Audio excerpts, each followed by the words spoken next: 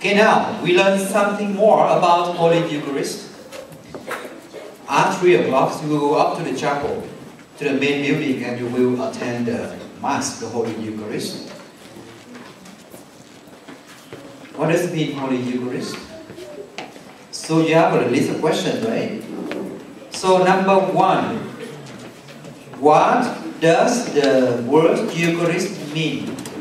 Anybody can answer this question? What does the word Holy Eucharist mean? What does it mean? Thanksgiving. The word Eucharist means thanksgiving. Please turn the first slide, please. Yeah.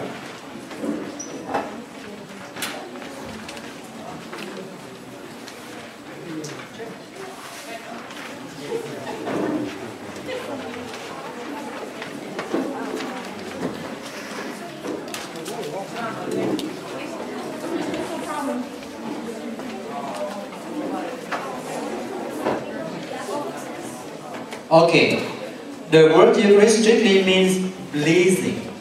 And this sacrament is also called because it renders us more pleasing to God by the grace it imparts, and it gives us the best means of thanking Him for all His blessings. So finally, the word Eucharist means thanksgiving.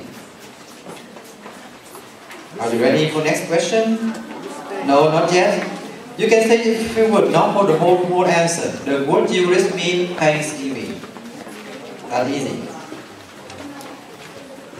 Now, the second question. What is the Holy Eucharist? The Holy Eucharist is the sacrament which contains the body and blood, soul and divinity of our Lord Jesus Christ under the appearances of bread and wine.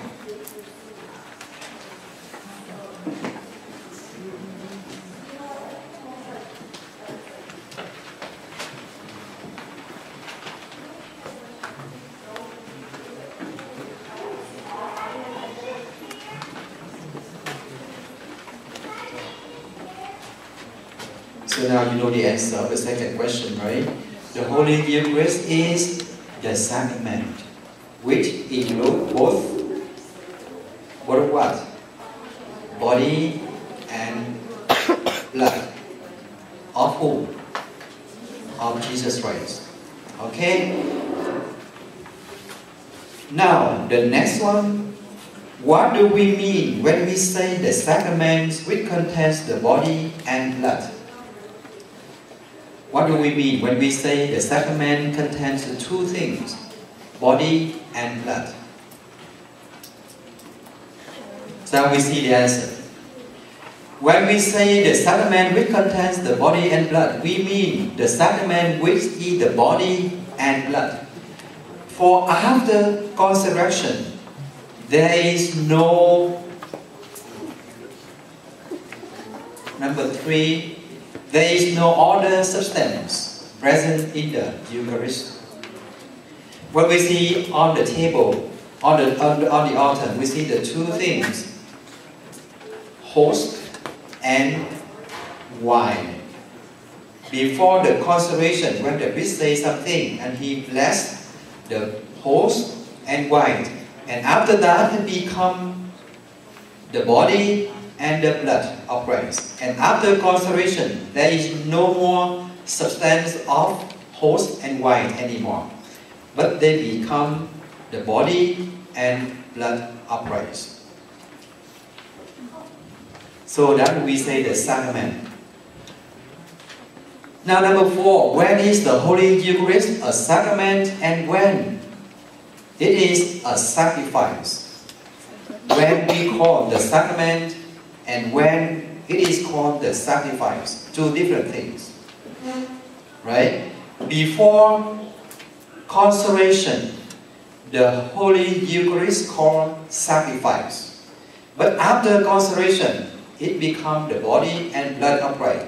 So we call the Holy Eucharist after consecration is a sacrament, right? The Holy Eucharist is a sacrament when we receive it in Holy Communion and when it remains in the tabernacle of the altar. It is a sacrifice when it is offered up at Mass by the separate consecration of the bread and wine, which signifies the celebration of our Lord's blood from His body when He died on the cross. So just try to remember, before consecration, the Holy Eucharist is called sacrifice. After consecration, the Holy Eucharist is called sacrament. Okay? And the sacrament remains in the tabernacle after Holy Communion. So after we receive Holy Communion, any host left, and then the priest will move that host. It means that the body to keep Jesus in the tabernacle, and always is sacrament there. So that's why when we go to the church, when we enter the chapel and we see the tabernacle with the light on, we know that Jesus present there. So we do something to respect Him by reverent, then bow your head, or by genuflecting to respect Jesus in the tabernacle, because it becomes the sacrament. Okay, now next one. When did Jesus Christ institute the Holy Eucharist? Jesus Christ instituted the Holy Eucharist at the Last Supper.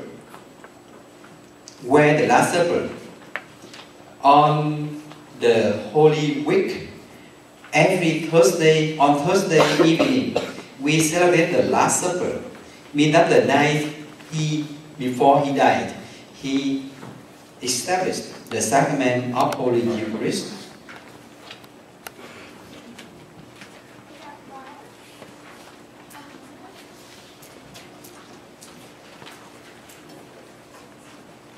So, who were present there when Jesus instituted the Holy Eucharist? Who was there?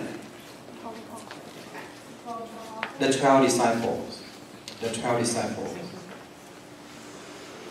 The 12 disciples, or the 12 apostles. They were there when Jesus Christ instituted the Holy Eucharist.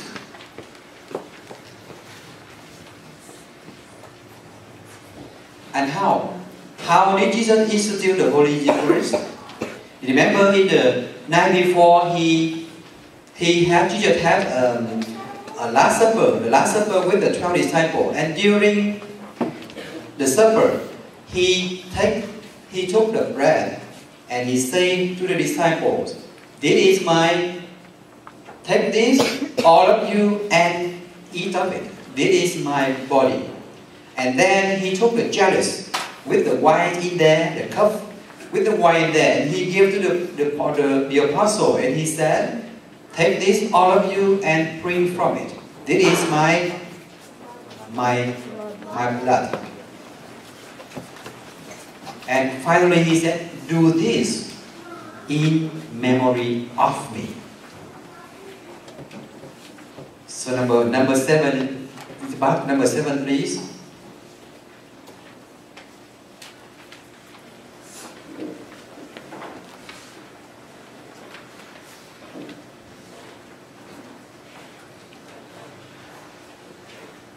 So, if the priest say Mass, and then he forget to say this thing, do you think the Mass is valid? No. If the priest, he forget to say these things, the Mass will be invalid. The most important to change the host and wine to become body and blood depend on this thing. He says, "This is my body, take it and eat, it is my body." And he says, "This is my blood, drink it. Do this in memory of me." The priest must say these words. If he forget during Mass, if he forget to say this thing, the Mass is invalid, not become the sacrament. Okay, it's very important. Now, next one. What happened when Jesus said, "This is my body and this is my blood"? When Jesus said, "This is my body," the substance of the bread was changed into the substance of his body. And when he said, "This is my blood," the substance of the wine was changed into the substance of his blood. So that's why I said, if the priest forget to say this thing, "This is my blood, this is my body," the mass will be invalid. Okay?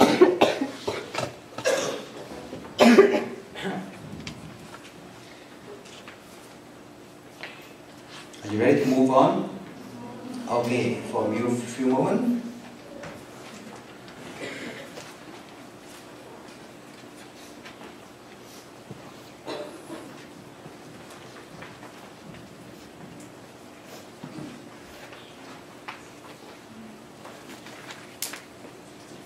Now, next one, number 9.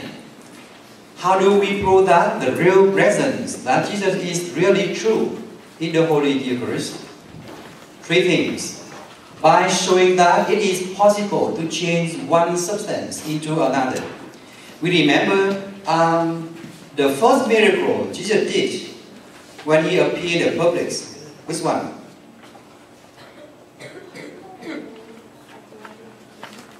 The wedding at Cana. He changed water into wine. So for Jesus, he can change something into something. So how do we prove that the real presence, that Jesus is the Holy Eucharist? The first thing, by showing that it is possible to change one substance into another. The second one, by showing that Jesus Christ did change the substance of bread and wine into substance of his body and blood. And the third one, by showing that he gave this power also to his apostles and to the priests of his church. So now, for example, anybody here can say Mass? Anybody here? Not me. Don't count me, okay? Anybody in this building, you can say Mass, and you can say, take this, take my body, this is my blood, and the Mass is valid? You can do that? Can you do that? No, you cannot. Why? Huh? You have to say, "Do this in memory of me." If you say so, the Mass is valid? Why not? You say yes? Oh, okay. Yes or no? Anybody here can say Mass? Not me. Don't count me, okay? Of course I can say Mass. I say Mass every day. But I ask you, if you can say Mass every day, and you can say, "This is my body, this is my blood, and do this in memory of me," and the Mass will be valid? None of you can do that. None of you. So, how do we prove that the real presence Jesus Christ in the Holy Eucharist? Because Jesus gave this power to his apostles and the priests of his church. Whoever are ordained to be priests can say so, okay, can say Mass, but not you. Until in the future, some of you here, some boys here, you want to be seminarian and you want to be priest, and the church ordained you to be minister for the Catholic priest, and you can say Mass, okay? But the power for the priest we receive from the ordination. Now next one. How do we know that it is possible to change our substance into one another? How? The first thing, God changed water into blood during the plagues of Egypt. Remember in the Bible, in the book of Exodus, how many plagues? 10. Okay. One of them, he changed water into blood in the river. Water become red river, blood. The second thing, we just say, Jesus Christ changed water into wine at the wedding of Cana. And the last one, our own food is daily changed into the substance of our flesh and blood. And what God does, Gradually, he can also do instantly by an act of his will.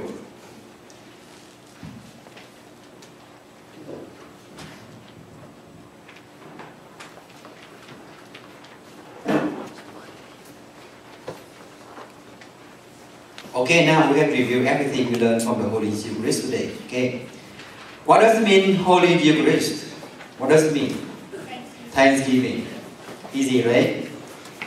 So how it is called to be sacrament and how it is called sacrifice? How? Jesus gave up his life and to sacrifice himself, and he instituted the Holy Eucharist. When did Jesus institute the Holy Eucharist?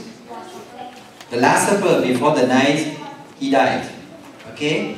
And how did Jesus establish the Holy Eucharist?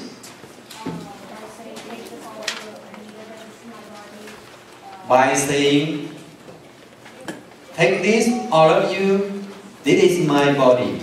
And take this, all of you, this is my blood. And finally he said, do this in memory of me. If the priest forget to say this thing, the Mass will be valid. Valid or invalid? Invalid, okay?